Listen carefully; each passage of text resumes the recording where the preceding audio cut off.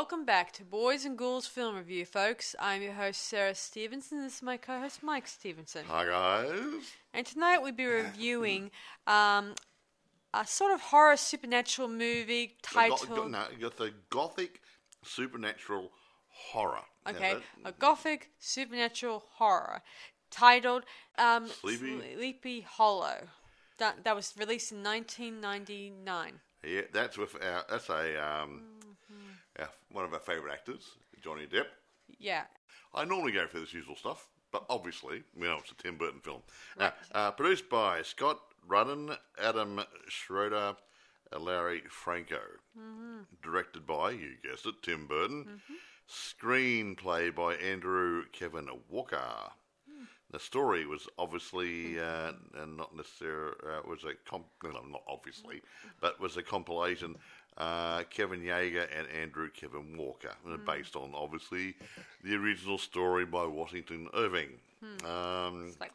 So moving right along, I've got lots of paperwork here. This one now budget, drum roll, 70 mil. Box office 207. Now, and that doesn't include obviously the home media money they made on it. So, yeah, it's pretty damn good. So not too bad at all. Sweet. Now, our cast. Now, had a cast of thousands in here, you know. Yeah, and most of them are well-known faces. Well, I know, that's the whole point. So I'll go through the top half, and then I'll just drop off for you because I can't. They had everyone written down: the car park attendant and the laundry lady, whatever. No, Don't go there. Okay, Johnny Depp plays Ichabod Crane. If you know the story, I'm not going to tell you who Ichabod Crane is. Okay. Although his character's quite different, because in the original he was a schoolmaster. Yeah, in the Disney version and stuff. Yeah. Well, I'm not saying the Disney one, because in Washington Irving's book, he was a schoolmaster who was a bit of a dipped. Or a twit. Well, actually, the TV series, they're making him a policeman. So they made him a bit of a deputy policeman in this one to give him more. Can I actually go through the cast? To give him more an active role in this one. You can waffle on as much as you like after I go through the cast. Okay. Christina Ricci plays Katrina Van Tassel, the love interest. Obviously, I'll tell you what, she looks really good as a blonde. Very pretty. Miranda Richardson plays Lady Mary Van Tassel. She is a naughty person. Don't go there yet. We don't know. They don't know I'm not yet. saying it. Michael Gambon. Baltus Van Tassel. Husband of Miranda, father of Christina. Casper Van Dien. Well, you know him, guys. He plays Brom Van Brunt. He was like... former love interest of Katrina. Katrina. Yes, never mind. Well. Jeffrey Jones plays a Reverend Steenwick. Christopher Lee plays a burgomaster. Must eat a lot of burgers. Yeah. Richard Griffith plays a magistrate. Ian McDermott plays Dr. Thomas Lancaster. Michael Goth plays the notary, James Hardenbrook. I think I'll leave that because there's quite a few other people here, and they'll be longer than the review. Yeah. Oh, you can mention the Headless Horseman guy, obviously, who plays him. Okay, obviously. Who was he? Christopher Walken. And actually, he plays a good role. I mean, there's some guys who take to weird roles and are quite suited, and I think he really works in this role. He really suits the Headless Horseman in his demeanour, personality, and everything else. So Christopher Walken, my hat off to you, sir. You did a really good job. Yeah. Mm-hmm. You happy now? Oh, yes. He didn't have a speaking part. Yeah, but he had that presence about him. I was joking. That's what really appeals to this sort of thing. While actors may think it's annoying we don't have very much speaking time in this production. And a few things like that. Yeah. But other than that, he had presence in him, in he did. the role. Scared the crap out of me, I'll tell you right now. I mean, I gotta admit, I'm first time I'm impressed with Tim Burton in this movie because I never would have pegged this as a Tim Burton movie for an instant. But then, well, initially, no, you got to look at it. He likes the slightly weird stuff, and this comes in over the slightly weird. It does. He did Batman. He did the Batman movie. I remember. What else did he? Come on, run a Willy Wonka one. Willy Wonka. Let me see. He did Ed Wood, obviously, and let me see. The Big Eyes, even though that's more of a true story. I'm talking about weird movies. Well, there were a lot. Did you do any animated ones? Yes, he did plenty of those. Nightmare Before Christmas. Yes. Corpse Bride. Corpse maybe? Bride. I think there was another few that were. I'm making you have a think about it. Yeah, but there's a few whole out list there. Of them. He likes weird, and this comes into weird. Yes. Shall I go into the story itself now? Yeah, might as well. The people have to get to bed soon, so you'll talk on this one for the story quite begins some time. with a man named Garrett. I got the name right, Garrett, who is writing his last will and testament for his lady love, whom he's married secretly, I should say, and the only people who know about it are keeping it secret for him too. Anyway, in a small town, that's pretty hard. Yeah. One night he's riding in his coach, and he then spots a scarecrow, and it's creepy, very Tim Burton. Yeah. Anyway, then he hears the Headless Horseman approaching, gallop, gallop, blah, blah, blah, blah, blah. And we see the coachman. I think might be his son. I think it was his son. I think I said, I'm not sure. Yeah. And he got his head lopped off, and both of them. Yeah, and Garrett tries to outrun the Headless Horseman, but he then gets trapped by him against the scarecrow, and he has his head lopped off. And then we cross over to New York. Yeah, New York. And we see Ichabod, who's a constable, who's trying to get the police and the prosecutor to see it that you cannot use old medieval torture to get a confession. It should be proper police investigations to find out the truth. Yeah, because. Yeah, hey, they just. Hey, yeah, he that's found forward thinking. Yeah, he found a dead body in the water, and he assumed that there might have been a cause of death, beforehand. Not cause of death; they just happened to fall into the water. Must have drowned. No, he found out that there was no water in his lungs, which means he was dead before he was. Well, he assumes that there was a big chance of that, but they just assumed that cutting up a body is not the answer to it. They think it's barbaric. It's the old-fashioned stuff. They think it fights against their beliefs and what they think is wrong or right. It's what's it? Not sacrilege. It's whatever. It's disrespecting the dead. Yeah. Anyway, the guy, the prosecutor, well, the judge tells him, magistrate, whatever, tells him, Christopher Lee, if you like, tells Ichabod, guess what? I'm sending you to Sleepy Hollow to investigate the murders of, let me see, three people in that town, and we want you to go down there and you can use your newfangled ways of investigation and come back and tell me how they went. Yeah, or come back and try to get the person who's responsible, and we'll deal with him according to them. Exactly. Anyway, so he brings his weird little devices, probably more invented by Tim Burton. Like a Mary Poppins bag, all stuff that comes out of it. Yeah. Anyway, he gets inside the coach, and then he soon arrives at Sleepy Hollow. It's really creepy, this place. Actually, did they build that? Yeah, they built it. They built the whole set, did they? Yeah, they built the whole set. It looked really good. It looked very creepy. According to the crew and the cast, they thought it was very eerie. Yeah, no, it looked great. Yeah, it looked like it'd been there for years. Yeah, it looked really good. Dark and gloomy. I gotta admit, night was dark and stormy. No, it's interesting. Even though this is not black and white, it feels like it doesn't do too much color in this movie when you think about it. Yeah, they used a more subdued lighting and colouring in it, and actually had. Would you say an old worldly sort of feel to it? Yeah, it has an old worldly look. Yeah. It felt good, yeah. But then again, this was back in, let me see, what was it? It's supposed to be 1799. And they try to get a nice feel to it by not over-colorising it. Yeah, anyway, he soon arrives and he then heads to the Van Tassel's estate, who are having a party, and he meets... Quite just have a party. And he meets Katrina, the daughter of the household, of the house. She's a beauty, and she mistakes him for someone and kisses him. Yeah, why not? Well, they're playing like a blind man's bluff. She had a blindfold on. Yeah, she calls the Piccadilly Witch the Piccadilly Witch. Yeah. Whatever that means. Yeah, I don't know. It's an American thing. I like to think she's secretly a witch, a white witch. Well, no. Look, if there's a game, they'll play. I know, but I think later on we find out that she practices white magic. Yes, she does. Of course, the mummy did. Yeah. Yes. Yeah, so she's probably kept it secret from her father, and vice versa with her and everything. Anyway, eventually Brom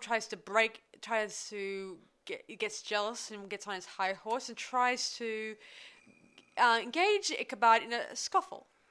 But he introduces himself as a policeman, and he backs off a little bit. Yeah, and then Miss Lord Van Tassel arrives and tells him, "You're more than welcome to come in, sir, if you're selling something." Not knowing who he was at the time. Yeah, Ichabod explains who he is. He's a constable come there to investigate the murders of what's been happening. So shortly after they have a meeting. So they sit in their small dining area, whatever. They went into a room, okay? Yeah, and where the Reverend and what's his name? Let me see. The magistrate, the Reverend, and the librarian. The notary or whatever. The notary. Yeah. And they're all sitting there, and Mr. Van Tassel gives Ichabod the short of the story of what's happened. They said it was done by a Headless Horseman who, back in the many, many years ago, was killing... in the war. He was a hired mercenary, Hessian, who was out in that area. Yes. And he didn't do it for money. He did it because he just loved killing people. Yeah. And then when he's finished his job, they had to get rid of him, so they lopped his head off. No, not exactly like that. Oh, whatever.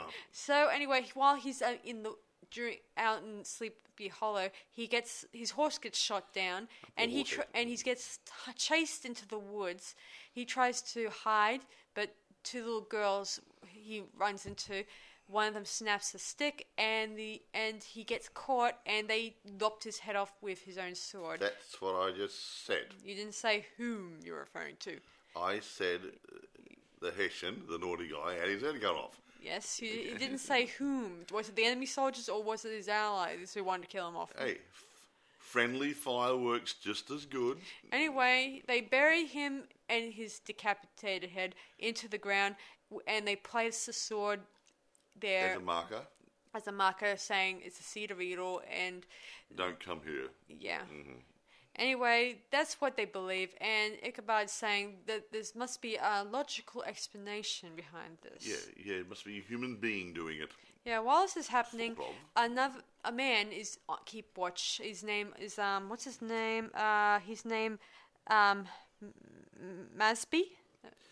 Jonathan Masbeth. Jonathan Masbeth, who is like having a bath. Masbeth, and he's watching for the Headless Horseman, and then we see something unusual. The flames of some torches are lit, but they somehow get lit in a funny... all by themselves. Yeah, they blew out like in a weird, creepy way. They snuffed them out. Yeah. And then suddenly we hear a gunshot in the distance, and we see Jonathan, I'll say, is running through the woods, and the Headless Horseman is chasing him, and he soon lops his head off.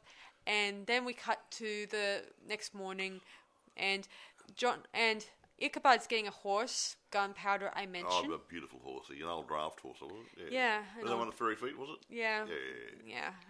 Clydesdale or something, Yeah, we also meet a guy who runs the horse renting place, or whatever they call it. Whatever, rent a horse, Yeah, what do they call him? I don't know. Killian. That's it. Killian. Sorry. Killian. What? Killian. Killian? Killian who? That's the name. Killian. I'll take your word for it. Anyway, he says he'll help him out as much as he can. Then we hear a gunshot in the distance, indicating that one of the men discovered the remains of Jonathan. So quickly, Ichabod and Killian quickly mount the horses and try to find the dead remains. Of course, the elders arrive there and they move the body, which is something police procedures would not allow you to but do. they didn't know this. Yeah, even Ichabod says, "You move the body. You must never move the body." Why? Because. Because He should have. very tongue-in-cheeky sort of. Yeah, he examines the body, says that there was a very strong thrust of, to the kill. But the wound was cauterized at the same time as being inflicted too. Mm-hmm. Yes. No blood. It was all sealed. Aha. Yeah, it was. That's different. Yes, it was. He then examines the area. He does it like in Sherlock Holmes fashion, where he explains how the attacker runs Jonathan down and turns his horse and comes back to claim the head. Yeah. Then we cross over to the funeral, where Ichabod befriends the son to Jonathan, who doesn't have anyone else to. Well, he has no mother or father anymore, so he's technically an orphan, even though he's 15. Well, practically he is. Yeah, and he offers Ichabod to be his manservant. Or something, yeah. If he obliges. But of course, Ichabod objects at first because he doesn't think he has a stomach to look after him. But then one of the men, the elders guys, tell him, guess what, we think that there wasn't just 4 people that were killed by the horsemen, it was actually 5. 5 people in 4 graves. And this confuses Ichabod. So he, the next morning, gets the men to open up the coffins and try to find exhume the bodies. Yes. Yeah. So one of them was a lady. This is the lady witch ship, I think. What if her name is?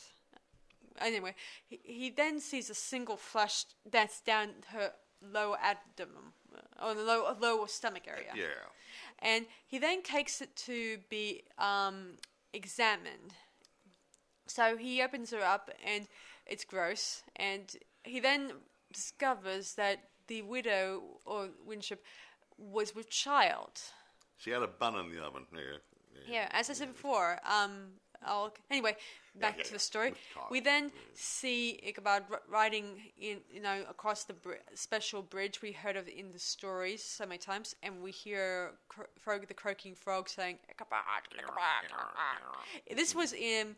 I guess Tim Burton got the idea from the Disney version for this sort of thing. Well, so he borrowed it. He borrowed a scene in one of those covered bridges where the Headless Horseman is one end and throws a pumpkin. Yeah. Yes. Yeah. Does the same thing in this movie. Yeah, but then you stole it. But then we discover it's Bram who's dressed up. Yeah, dressed up, and I think a lot of people who often think that Bram in the book may have frightened the Ichabod character out of in the Disney in the story. Cartoon. He's supposed to have disappeared at that point in time. Yeah. Whoever threw the pumpkin. Anyway, Ichabod passes out, and we get a flashback to his past that says that his mother was a white witch who did magic, and his father was a very deeply religious man. Killed her. We don't see this all at once. It just it implies in short bits here and there that what became of her. She sounded like a very nice lady. She loved her son, and she did some interesting things and all that stuff. And she even taught him about how used a special piece of cardboard that has a picture of a cardinal on one side and a cardinal's a bird and an empty cage. And this sort of helps him see the world differently. No, you put a card and 2 pieces of string, and you flick it back and forwards, spin it, and you put the bird on one side of the card and the cage on the other side of the card into the same image. That's what he's trying to say. Helps you sort of meditate when you're looking at it. Yeah, anyway, so back to the present. Ichabod eventually, let me see what happens. Oh yeah, he decides to find out a bit more about what's been happening, and he does suspect the elders that there's more to this than ever. He then tells one of them that there's no Headless Horseman, there never was a Headless Horseman, even tries to get him to admit who might be the widow's likely husband or possible father to a baby, obviously. Yes, exactly right, because he thought must be a motive. Ah, Yeah, he probably still thinks the Headless Horseman might be just a prank by some stupid locals like Brom did, but he then the Headless Horseman arrives and he slices through the guy's head and leaves Ichabod fainting again. He faints more several times in this movie. He faints is good because we normally have a bit of a dream. Do you have a dream, Tom? Yeah, he dreams again. We get a bit more of his past. Yeah. Anyway, he then decides to head into the woods and try to find out answers. Hopefully, maybe able to find a way to stop this Headless Horseman thing. Anyway, so he takes his manservant, who's the only volunteer, I might add, and heads into the woods. And they find, like I said, you don't meet up Christina, Ricky, whatever. No, they meet a witch in the woods, living in a cave. First, yeah. And the witch, who's probably possessed by the devil or demon or whatever. Well, she summons a demon to her bidding. Yeah, see, and it tells Ichabod that you must follow the trail, and in order to find the evil tree, in order to find the grave of the Headless Horseman. Yeah, the Hessian with no aggression. Yeah, just quickly Ichabod leaves the witch's hovel. It was really creepy, I might add. Yeah, really weird. Anyway, actually, the funny thing is, what? She was one of the little girls in the beginning. Don't tell them. Don't tell them. I'm just saying she was one of the little girls who actually was there when the Headless Horseman was created by his death. There was another one. We won't mention at the moment. We'll mention somebody else later on. Yeah. Anyway, back to the story. So Ichabod eventually runs across Katrina, and he is happy to see her and all that stuff. And luckily enough, Jonathan's son was able to find the evil tree, and he got a really good shape. Looks like a body almost bending over or something on the side. Yeah, really good. It is creepy. And as Ichabod approaches, he feels as he touches the tree, there's a bit of blood on the tree. He then takes an axe and starts cutting the tree, and I think that there's blood inside the roots, or the roots are the blood. Some air roots on the side of the tree or something. Yeah. And he cuts through it, and he finds a collection of heads. Yeah. Aha.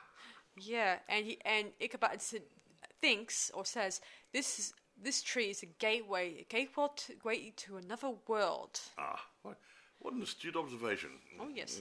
He then notices when he gets to the top of the hill, it's where the tree is. He discovers that the ground has been stirred, meaning it has previously been dug up by someone. So he gets a shovel and starts prying at the earth. And he finds in the hole the skeleton, but no head. The skeleton of the Headless Horseman. Yes. And no head. Meaning, we found out the reason. That the reason the Headless Horseman is rising from night after night is because he's looking for his head. He's looking for his head and taking other people's heads when he's in the meantime. In the meantime, just then, somehow the earth starts shaking, and then suddenly the horseman starts rising from the tree. Yeah, he comes out of the tree where the heads were. Yeah, sort of like an entrance. Yeah, very as we said. Nice. Anyway, Ichabod jumps onto his horse, Gunpowder, and quickly follows after the Headless Horseman. I'd be going the other way myself. Mm-hmm. Anyway, so meanwhile, it soon arrives at the horse rental place's home. Yeah, you'll rent a horse. Yeah. And his wife, who's a midwife, I think she is. Yes, midwife. Yeah. Who helps assist women getting pregnant, whatever. Or giving birth, whatever. Yep, whatever. Anyway, soon enough, the Headless Horseman arrives and starts attacking, slaughtering the family to part. I mean, not part. I mean, he's taking its heads. He kills the hubby, kills the wife, and kills the child off screen. Yeah, we didn't see that. It was rather good. Thanks, Timmy. Didn't want to see that. Thank you, Timothy. Tim Burton. We really appreciate it very much. Anyway, soon enough, Brom arrives and he tries to fight the the Headless Horseman, but somehow the Headless Horseman doesn't feel like he wants to fight him. He tries to stab him a couple times, but he's already dead. He's already dead.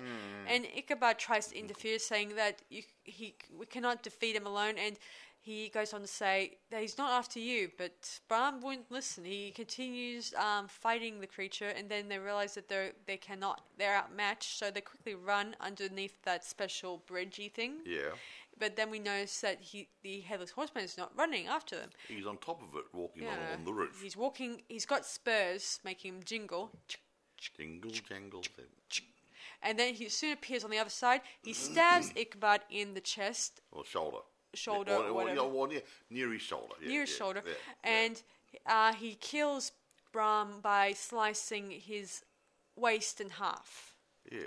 And I know what you're thinking. Why haven't he cut his head off in that very scene? Because you'll soon find out in a short time. He's only after particular heads. Yeah. He didn't want his head. He just wanted to kill him because of being a nuisance. Yeah. So back to her. So Ichabod faints a third time. Again. And this time he arrives back at the Van Tassel's house, and he's being treated by his wounds. By the lady of the house. Yeah, Katrina. And he then tells Van Tassel and some of these guys that he discovers that whoever stole the Headless Horseman's head, the Hessian's head, is controlling him, meaning that the dead bodies that have been stacking up are done by the person who's controlling the dead guy. The Headless Horseman. Yeah. Anyway. Well, why not? Yeah, anyway.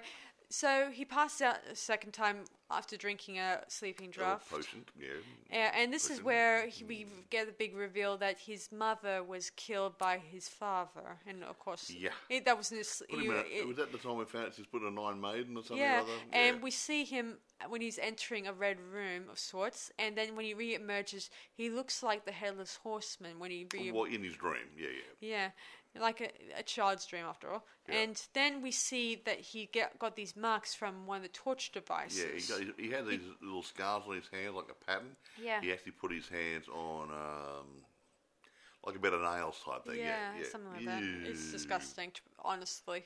Anyway, it was really disgusting the bit where her body comes out of the Iron Maiden and all this blood and stuff. But I think that's his imagination. So Then he wakes up in Katrina's arms. I think she was just leaning over to check if he was okay. Yeah, and check his temperature and stuff. He tells her about how his mother was a child of nature, a white witch, I think, and how she was murdered by his own father, and that by this happening, he lost his faith in everyone with God and everything else, meaning he stopped believing that he only believes in facts and figures, meaning he only believes in the truth, but when it comes to supernatural, it's hard to believe when you think about it. Yeah. Anyway, he then tells sorry to Katrina about her dead boyfriend, and Katrina she said she shed her tears for Bram, but she's no longer, her heart's not broken, meaning because he wasn't in love with him anymore, because he had found another. Yeah, she kisses him and they hug, and then the next morning he's tended to by the lady of the house because the servant girl named Sarah. What a good name, hey Sarah. Coincident enough, has run away. Well, so we think. She said the maid had run away. Anyway, then Ichabod continues his research. He thinks that there's something to do with the Van Tassels, meaning or the people who will inherit after Van Garrett's death.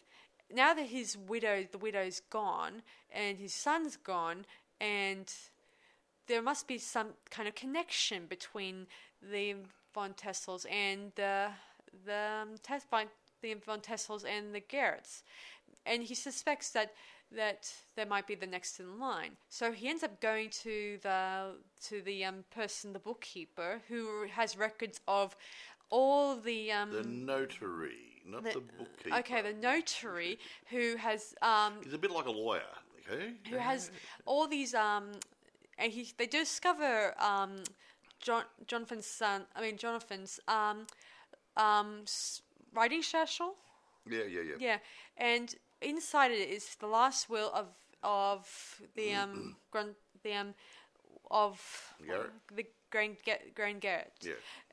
That says that whatever he's left, the will, whatever he has left, will go to his the widow Winship, I think her name's. That's the lady I mentioned that got her head chopped off, and we discover that she was pregnant earlier. And then we discover something else. There was a marriage certificate indicating that the widow was married to the Mr. Garrett and all that stuff. Yeah. And now that both Garrett's, him and his son are dead. See, before this happened, him and his son were arguing, and they think that his I think it had something to do with the will because and all that stuff. Quite possibly. To cut a long story short, Garrett was put out of the way, and his son's put out of the way. Yeah, and the widow's put out of the way, and his estate was going to revert to Balthus Van Tassel's family. Yeah, it's Balthus as was he a brother or a cousin or no, something? see, the Garretts were friendly towards the Van Tassels, and they were offered a nice farmhouse. And after the Van Tassels rose in social circles, and they've prospered, and they got rich, and they got a bigger house out of the bargain. And his wife was nobody enough to go back to him because he gave him a chance to make good. There you go. Yeah. Anyway, but the problem is, what? Now, someone's trying to undo the good work. Yes. Anyway, soon enough, with the new evidence they have, they then head back to Ichabod's house, where he notices Katrina in his room, and he inquires about this, even though she's technically... She's acting suspicious a little bit. But anyway, he eventually gathers his evidence and puts it in a drawer, and she notices this. And then while she's heading out of the room, he freaks out over a spider, and his servant moves the bed to kill the spider. And we see in pink chalk... what do you call it? A pentagram. A pentagram with an eye in the middle. Yeah, and he thinks it's an evil talisman. Well, his servant did. He says that someone's casting evil spells against you. But it wasn't. We find it later. It's a good one. Anyway, we then later that night we see Mrs. Van Tassel, Lady Van Tassel, I should say, is doing something suspicious. So Ichabod follows her into the woods and sees her making out with the Reverend. Lucky Reverend. And we see her taking a knife, a very fancy one, and cutting into her hand, making a scar on it. Yeah. Okay. And this is very suspicious. Then Ichabod heads back to his rooms and discovers the evidence, the marriage certificate, the other stuff that he got has from the notary. has been taken from the drawer. And he then discovers that Katrina, who takes it to her old family home, the farmhouse I mentioned, which was burnt down, I think. A long time ago. And she's burning the evidence. She thinks her father cannot be the one responsible. Yeah, so she's protecting her father. Even though he thinks Ichabod thinks that her father is clearly guilty of something. Yeah. Anyway, she tells him, "Goodbye, Ichabod Crane. I curse the day you came to Sleepy Hollow." Yeah, exactly. Anyway, he heads back home and he confronts Lady Van Tassel about her wounded hand. She raised it. You haven't said anything about the wound on my hand. Oh, yeah. In case you actually avoided talking about it. Yeah. Because she knew he saw her. Yeah. Whatever it was she was up to was clearly... having a good time. No. Anyway, then Lord Van Tassel arrives and he tells them about how at the church they're going to... What they're going to do, I think it was...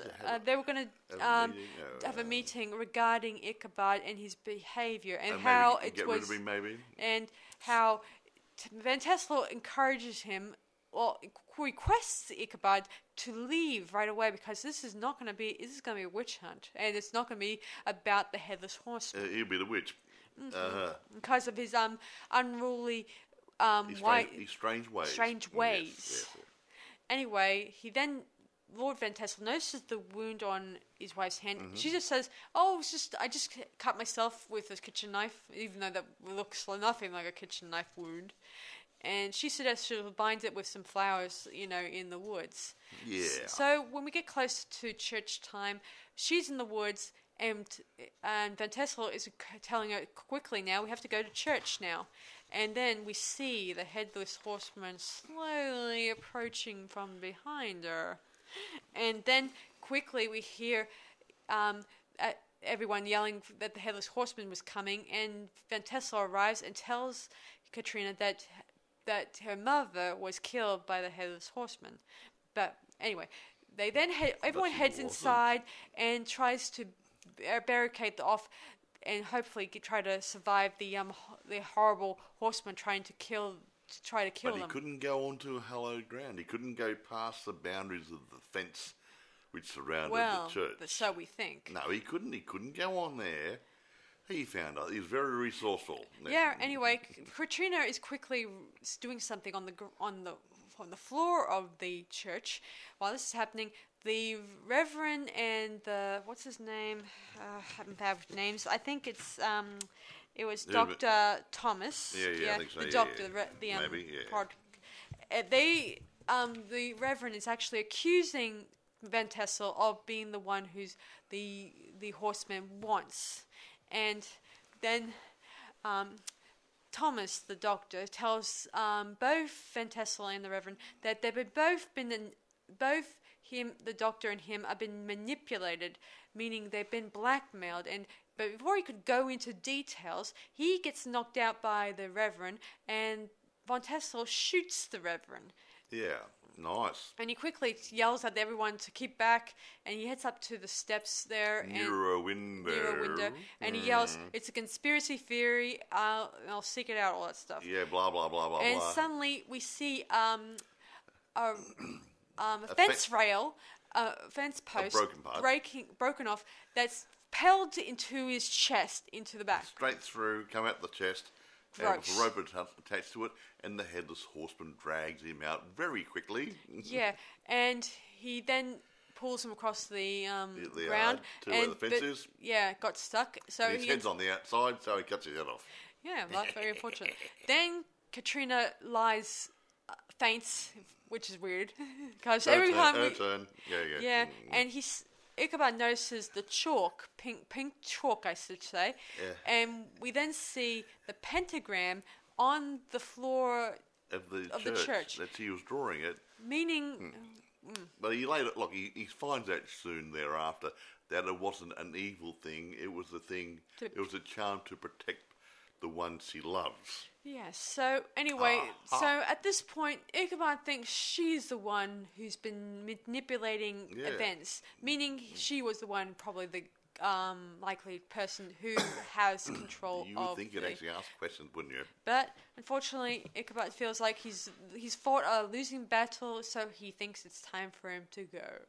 So he says his goodbyes to Katrina when she's having a nap, and he says his goodbyes to his manservant. And then he makes his way onto the coach. And as he's driving away, he sees Lady Van Tassel's body, the headless body, I should say, being placed inside the funeral home. I think it's the funeral home. Yeah. And we noticed something about the cut on the hand. The cut on the hand. Anyway, before we get to that, he then opens the book. Katrina gave him a book about special spells and casting, and he then opens the book up and sees the very thing that we were discussing about how the symbol Katrina was writing for on both under his bed and at the church. It was a symbol for protection against evil spirits. Yeah, exactly. Anyway, he then encouraged the coachman to head back towards the town. So he heads to the funeral home, and he then opens up the coffin where Lady Van Tassel's body is in it, and finds that there's no blood flow, no plotty, no healing, which means the dead body, the cut was made after the dead body was dead. Yeah. So that body See, could not be Lady Van Buggelug. this sort of thing is exactly the things you'd see in the coroner's or in the police. Sherlock Holmes movie. Anyway, Katrina's alone in the house, and then she's approached by a figure, and we see it's Lady Van Tassel, and she's wearing this awesome creepy gown. Looks good. And Katrina sees her and faints. And this is the second time she's fainted. It's her turn. Yeah. Then Jonathan Macbeth, whatever his name, Max. Yeah, that guy. The young servant to Ichabod quickly follows Katrina and Mrs. Van Tassel's to an abandoned. Looks like a windmill, crusher, wheat crusher, whatever they are. Yeah. Where we see Mrs. Van Tassel taking a string of her hair, of Katrina's hair, and starts conjuring up the Headless Horseman. Yeah, I need you. Yeah. She needs to put Katrina out of the way, because with her father gone and Katrina gone, she'll inherit everything. Yeah. How would you explain that? That was her plan all the time, wasn't it? Yeah. See, years ago, she lived with her mother, brother, her sister, and her dad in a cottage not far from them. This is the same cottage that the Van Tassels lived in before they moved into the big house. Yeah. And they were thrown out or something, were they? Yeah, well, her father died, Yeah. and the landlord, which was Van Garrett, evicted them because the town suspected her mother of being a witch. And she had 2 little girls. Yeah, but this didn't stop her from teaching her girl the dark arts. And one of them was the witch that Ichabod spoke to some time ago, trying to get some ideas on where to find the Headless Horseman. Yeah, so anyway, back to the story.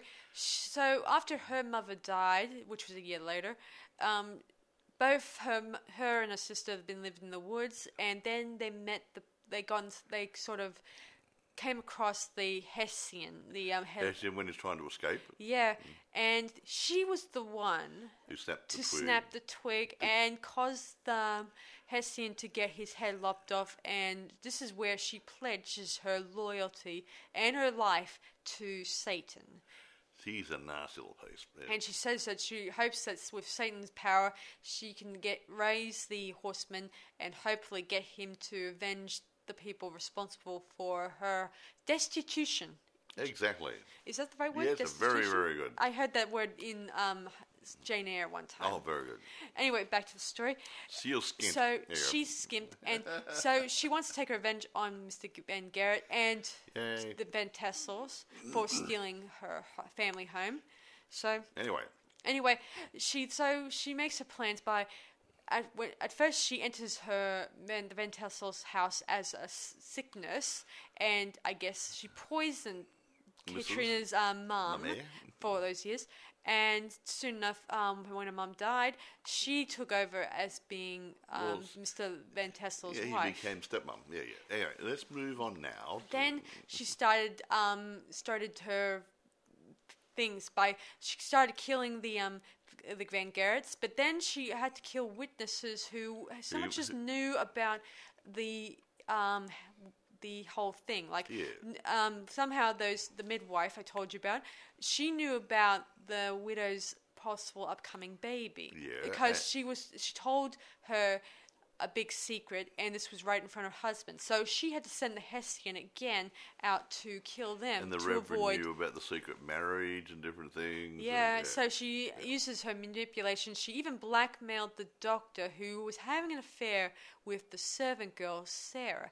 Meaning, if any of these facts are revealed, then they're going to be in big trouble. Yeah, so you get rid of all the witnesses. Then, if there's no witnesses, there's no crime. One thing that bothers me, like a pain in the neck mostly, is how is she going to convince the people, whoever's doing the will, the test, the will thing. Who's gonna not believe that she's actually her character's dead to the whole public, to the town. How is she gonna explain her appearance again? Unless Now this is an interesting twist. Unless she claims that she's her sister, which will explain a lot, considering her sister is in the woods and she kills her sister. Yeah, what does that tell you guys? She may that way she can come back and say, "I'm my so and so sister, and I'll inherit everything." Exactly. That's my only explanation behind that. Possibly. Yes. Yeah. Anyway, maybe we don't know. That part doesn't come out in the story. It doesn't get mentioned, but I have a suspicion because if Mrs. Van Tassel reappears and tells him, "I just happened to have gotten a cut in the woods. I didn't get really my head chopped off, even though there's a dead body." Yes. So, but there's got to be an explanation for her reappearance if her plan works. Anyway, well, maybe it's more about vengeance than the money. I don't know. It seems that she was bent on getting the money because she says that she plans on getting everything after Katrina's death. Good. Anyway, back to the story. Who's going to challenge her? Good point. Aha. Anyway, meanwhile, so the young manservant tries to swings at he hears behind her and tries to use either a mallet and tries to hit her, but unfortunately the lady notices him there. Who knows, maybe she caught sort of shadow. Anyway, eventually they quickly try to dart out of there, but then the horseman appears, and luckily Ichabod appears too, and they quickly tries to get back inside the windmill and try to avoid him. And clockwork, Frankenstein up appear. Yeah, they quickly try to get up to the top there, try to burn the Headless Horseman. But as they get out of there in time, Ichabod says, "That's the problem. He's dead to begin with." Yeah, it's a bugger. Then how did he kill the dead guy? Anyway, they quickly get onto the carriage, which the same carriage he used earlier. He took it, and the coach while the coachman was having a dump. Well, there was a piss. Sorry, he's having a leak. I think he's having a leak in the corner. Piss, whatever. He's having a leak. Yeah. Anyway, quickly they try to get to do a chase scene in the scene, and a couple times Ichabod even he falls from the coach a couple of times. Whatever. And soon, a good chase scene. There you go. Yeah, and soon enough they arrive at the tree, and Mrs. Van Tassel arrives there too, saying, "You're still alive," in a nasty attitude. Yeah, and she raises a gun and she attempts to shoot Ichabod in the chest, but fortunately, the book I mentioned that Katrina gave Ichabod has kind of it was sitting in his coat pocket. The book. It was just over his heart, and she aimed where his heart was, so the pellet, ball, muscle, whatever it was, actually went into the book and not into his skin. Yeah, and quickly, Van Tassel grabs Katrina's head and tries to push her towards the horseman, saying, "Here, take her. She's all yours," all that stuff. And then, however, Ichabod tosses her from the horse, and he quickly tries to grab for the skull, but unfortunately, you mentioned she had the Hessian skull in a bag. Yeah. So it was fixed to a strap around her waist. Yes. And as long as she had it, she had control over the Hessian. Yeah, anyway, the horseman approaches Katrina, and as he's about to raise his sword, Ichabod was able to grab the skull and yells, "Horseman!" And he quickly hurls the skull into the direction of the horseman, and the horseman catches it with ease and puts it on his head, and suddenly skin and veins and whatever stuff start growing all over his face. It's enough to gross you out. Anyway. And soon enough, his full head is in view. Yeah, and it's Christopher Walken after all that. And he then approaches his horse, and as he's about to leave, he then sees Van Tassel's body on the ground, and he takes her and he plants a kiss, or I don't know. He kisses her, but he actually bites her mouth. He had these really sharp teeth that he filed down. They're sharp down to certain points, like they look like canine teeth. Yeah, worse than that. Worse than that. And he did it years ago to make it look more vicious. Yeah. Quickly, he then his horse leaps into the tree, and we hear Mrs. Van Tassel's screams as she's... And you just see her hand... protruding out of the tree. I think it's the one with the cut on the hand, yes, I think. Possibly. I can't remember. I think it was, yeah. And just like clockwork, Ichabod faints again. Again. then we cross over to the future where we see Ichabod in the coach sleeping off the excitement, and Katrina's next to him, and they soon arrive in New York, and he says just in time for the new century, meaning it could be a year later, I think, Well, no, considering this scene was in 1799, so it might be 1800 well, it could now. have been getting ready to turn over to the 1800s. Yeah, and she's wearing a nice striped dress, which is Tim Remember Burton's signature colours. Well, Beetlejuice had striped clothes on. I just mean that this is Tim Burton's signature colours. He Black and always white. goes Black black and white stripes. Yeah, This black is his signature colour. Makes you look taller. Anyway, Yeah, it's unusual, is what I'm saying. Anyway. He says, so Ichabod and along Katrina Van Tassel, who's now probably named Ichabod something or other, who now they've married, and along with his servant, who's now going to live with them, and Ichabod heads towards his home and everything. The end. Fade to black. Yeah. Anyway, I think this is a good adaptation of the story. This is probably one of my favourite adaptations. Well, I mean, I know it's not like the book. I've read the book, guys. It's still pretty damn good. It's pretty dark and mysterious and all that stuff. And it's probably still the most scariest of stories. And I still think it's interesting that Tim Burton was able to put together a horrific science fiction type movie. Yeah. Supernatural movie, sorry. I don't know why I said Here we go. I just won't go into too much. I mean, we're just running a bit long now. Sorry, guys. No, the filming was actually done on the Hudson River, a place called Tarrytown. Okay. It was a historic Hudson Valley area, and what they actually did, a place called Phillipsburg Manor House, and the forest around Rockefeller State Lark Preserve. They actually built up the town for the shoot, so it was all built. It wasn't actually pre-existing buildings. Yeah. They cost about, I think, $1.3 million to make them. That's cool. So they must have had just the shells on some of the buildings and whatever, and a couple of interiors or sound stages and whatever. But it worked out really, really good. It really captured the period. Yeah.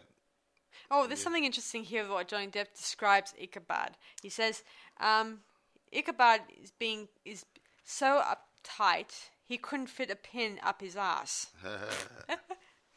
I get his meaning, but he's supposed to be. This is supposed to be 1700s, guys. There's supposed to be prim and proper type attitudes back then. Yeah. I mean, whatever. when you think about it, that's probably the behavior of the people in the past. Maybe I'm not sure. I actually never met a person from the 1700s, so I can't. We could get back in time and check them out. Hey, I won't go into it. All I can say is really, in most cases, the reception. Most of the guys said it was great. That's a relief. No change. One person said, "Oh, it's only a fan base, Phil. It's just made made to appeal to the fans." Who else? What a stupid throwaway line. I've seen it so many times. They made it to please the fans. They're the ones who actually pay to go see the film at the theatre. That doesn't make any sense. It's ridiculous. It doesn't even sound right. It sounds like something like the things that... It just means I don't like it, just made it satisfy these geeks. The guys who paid their hard-earned money to go see it, you know. Yeah. I mean, if this was if this movie was done to death, then there'd be a problem. But I have no problem with this movie. No, I think it's quite good actually. Now, there was a bit there. Initially, contemplated shooting the film in black and white. Oh, so... and in an old square Academy ratio. When that proved unfeasible, they opted for almost monocolour. So that's what I said. They turned the colour back a little bit so it was not in your face. So it was almost monochrome, but not quite there. I see what you mean. I mean, as I said before, guys, while this is not a black and white movie, it comes off as a bit of has a dark and white look tinge to it. If not using black and white. It's like using different darks of shades of colours. You subdue it down. Like, like when at twilight time, the sun goes away and the colours aren't quite so vibrant. Well, they got that sort of feel. Exactly so. Visual effects won't go into and stuff because otherwise I'll take forever. Musical score, Danny Elfman did a really good job. Oh yeah, he does awesome he got awards work, guys. I think that's the reason why Tim Burton and him work so well together is because they were good friends. They're on the same page, probably. And I think, that Johnny Depp and all the other guys, the reason they work so hard with Tim Burton is because they get along so well. Wouldn't you say, Mike? Probably. Well, like I said, they're on the same page. They can go there and say, "I want this. Yeah, I can see that. I'll give it to you." And that's it. And that's what you want when you've got a team happening. Yeah, I think that's true. Because Michael Keaton, the guy who did Batman years ago, he gets a lot. I read somewhere he got along with Tim Burton and his thoughts on how things were. And I guess all the contract actors who worked with Tim Burton may have had the same, likes and working with him. I mean, there are some things that I like about him too, myself. Yep. I like how he's an unusual mind when it comes to it. I like this part here, where the setup, the feeling where it came to the set itself for this movie. They says the feeling one had walking around the Sleepy Hollow set, and in particular the town at Lime Tree, was almost as if it was walking around the inside of Tim Burton's head. Probably. Well, it's an interesting thing. I mean, considering how all these interesting ideas come off as dark and twisted. Yeah, well, that's old Timmy. Yeah, and it's not like the old like how other people write their old period type movies, stuff like that. They try to keep it real, but for the camera. But Tim Burton takes a step differently to other people. Isn't that right? Yeah. He's a very smart man and very imaginative. I agree. Now, I've got a whole list of different things, accolades and nominations and different things, and I'm not going to go through them. There's dozens of them. Let's say that they were nominated for dozens of awards and whatever. But the awards, they didn't win them all, but I think they won about a third of the awards they were nominated for out of several dozen. So that include best film and best actors and different things, and best musical scores. And so this is a really top movie. Yeah, I gotta admit, I do like Danny Elfman's work. I mean, did you guys know that Tim Burton's doing a Wednesday Addams TV series this year? He's going to be releasing it, and none other than Danny Elfman is going to be doing the soundtrack for it. So it's kind of good that they're working together again, even though this is going to be working on a TV series. Anyway, speaking of TV series. Yes. Because I was going to say availability in a minute. Okay. Yes, you can get this on eBay. Mm-hmm. It's plenty available. And on Amazon, you can get it. Okay. Rent or buy. But there is also a TV series of the same name. Do not buy it accidentally. I haven't seen it, but it's not what you want, obviously. It's something like I think it's a modern mystery, I think. And no, it's set in the past and the present. Oh. It starts off in the past, and Ichabod Crane's actually a detective, and he's battling the naughty guy, and then he passes out and he wakes up in the present. Well, our present. Not his future. And then I haven't seen it, but it might have some flashbacks. Yeah, I heard about it myself. I'm not too I don't know. I'm just saying, but that's what I'm saying. So it's you don't buy that accidentally. It's not what you're looking for. You're just looking for a standalone movie, which is 1999. Yes, it was Johnny Depp, obviously, and Christina Ricci. Yeah, top movie. I don't do this normally. I'm going to give it a 10. I'm going to give this one a 10 myself, guys. Because I can't find any fault with it. Me neither. I don't think that I can fault this movie, even if I was told to list a fault. Yeah, I like the acting. I like the storyline. The costumes, the props, the music, the whole atmosphere, the period they're trying to replicate, Everything is there. I cannot find anything wrong with it.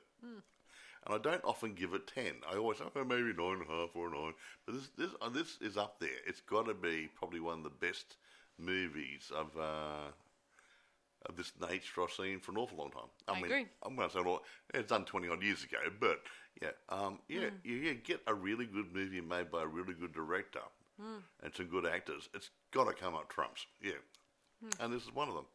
Yeah. So there you go. It's available. And obviously in other sites, you might get it lots of other places.